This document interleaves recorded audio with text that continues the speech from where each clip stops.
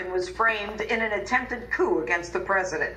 Carter Page joins me now with reaction to that speech and much more. All right, good evening, Carter. What do you think of the president talking about the fact that the president is there to defend the freedom that so many fought for and died for? Do you feel that your freedom was defended?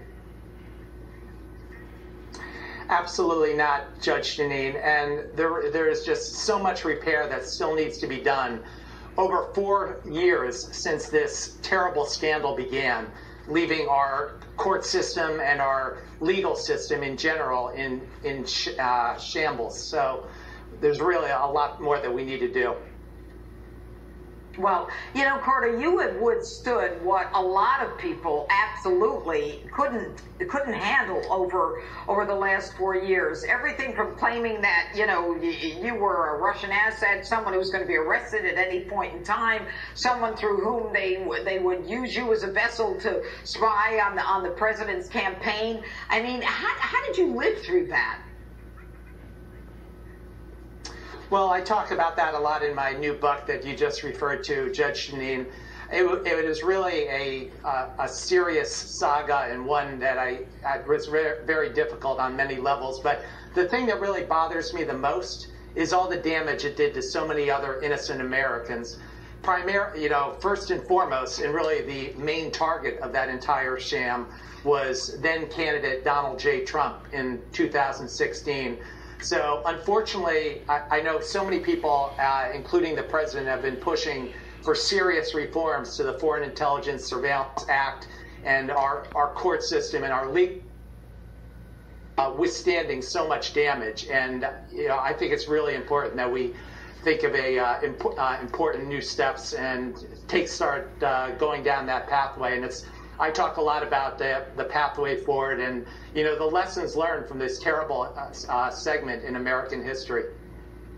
Well, you know, already one former FBI lawyer, Kevin Kleinsmith, has been charged with falsifying a document, an instrument, claiming that you were not an informant for the FBI and, you know, to altering a document, denying that you were a source for the FBI.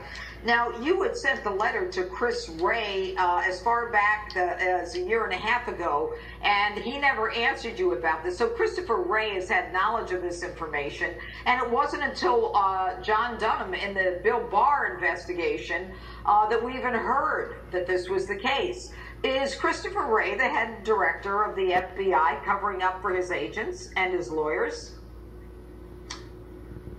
Well, I talk a lot about this in my book, Judge Jeanne. There are so many conflicts of interest, unfortunately. You know, if you compare the Mueller team and how it was very large Democrat donors, and including some of the people that interrogated me.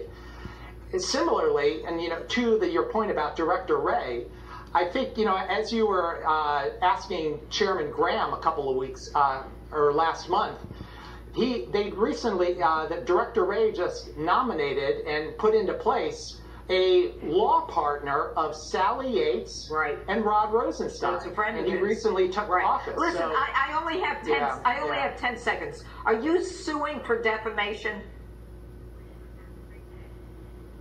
Yes, we have at least one suit against Yahoo, and we have other actions which are coming soon. Good. Thank you, Carter Page.